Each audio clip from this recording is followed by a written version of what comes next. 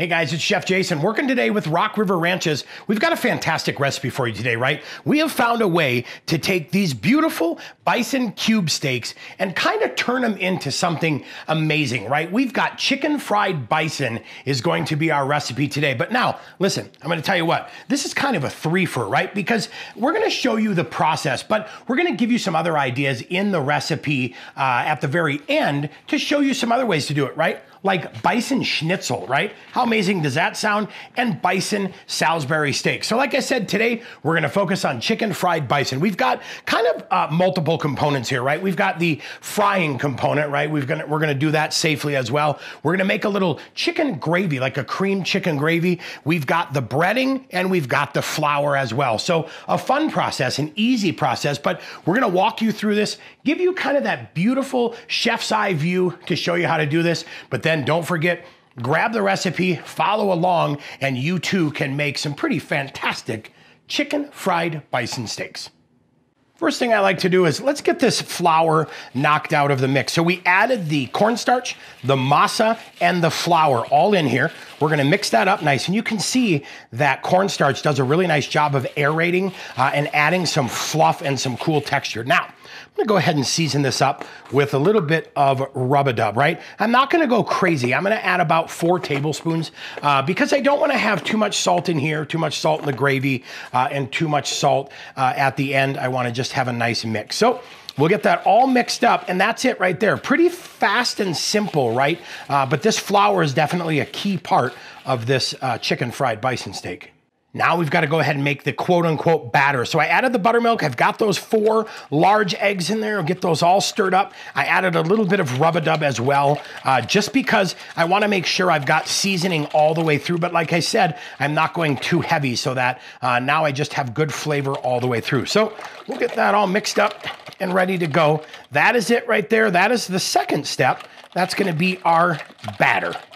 Time to make the roux. So we've melted 1 stick of butter, and roux is basically a fat and flour. We're using butter today. We're gonna add to that a 1/2 cup of our chicken flour, right? That's got masa, flour, and cornstarch. Now, we're gonna mix this up here nice. And now we're gonna cook this for just a little bit, because as you can see, that's pretty pale, right? We wanna toast that flour and the fat just a little bit to add a really nice flavor. So we'll go ahead and cook this for about 3 to 5 minutes, or until you can start to smell that beautiful nuttiness of that roux. So the gravy part, right? One of the things I do is we'll add the heavy cream, we add the chicken stock, we add a little bit of the bouillon, and I added a tablespoon, but you can add really as much as you want, just depending on how strong you want that. Then we went ahead and seasoned it with some fresh cracked black pepper. Now, here is your gravy tip. Keep the roux warm, right? Because warm roux into warm gravy is so much better. You won't have little roux balls or little dumplings. Now, what I will do is we'll bring this to a simmer. You can see it's already coming to a simmer.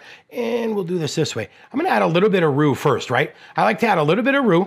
Let that thicken up, and then cook it for a little bit. The gravy is right where I like it. I think we are set as far as thickness goes. You can see we use most of that roux. Now, the only adjustment I think I'll make is probably add just a little bit more pepper, because, you know, it's pepper, and I like a nice peppery gravy. So that is it. You guys adjust it how you want, but gravy is dialed in. Time to add the cube steaks into our batter, so to speak. So take them out of the package, unfold them, and they are going to go in there just beautifully. Now, I'm gonna let these guys soak for about an hour. I want the eggs and buttermilk to really add some flavor to it and soak in there a little bit, but we'll push those guys down. We're gonna let them sit for an hour, and then it will be time to get them into that chicken flour, into the oil, and make some beautiful chicken fried bison steaks.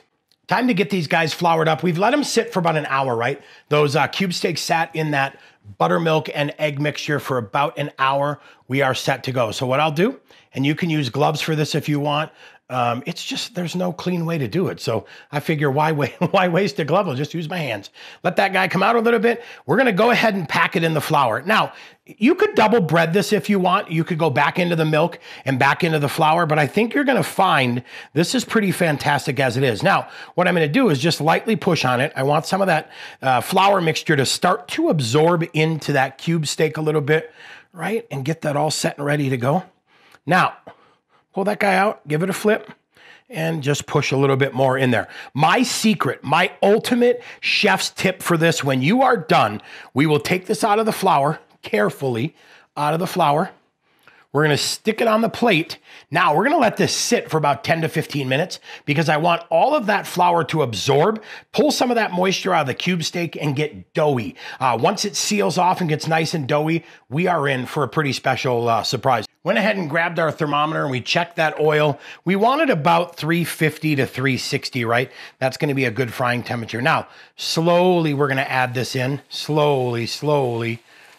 And I like to do one at a time. I'm not looking to overfill this pan and have grease splattering all over the place, but definitely be careful. Have a splatter screen or something ready. So carefully, we'll go ahead and turn that, give it a flip. We're gonna cook this all the way through. We wanna make sure this is well done. So that's why I say, you know, anywhere from 9 to 15 minutes, depending on how thick that is, but we'll keep going, get this all finished up. All right, we are all done. It is time to carefully grab this guy. And like I do, I like to drain it just a little bit, and then I'm going onto a paper plate to let it drain the rest of the way. Now, go ahead and let that oil cool, get it all set and ready to go. That is fantastic. I'll see you back here. We're gonna pile this bad boy on top of mashed potatoes, finish it with a little gravy, and dig in.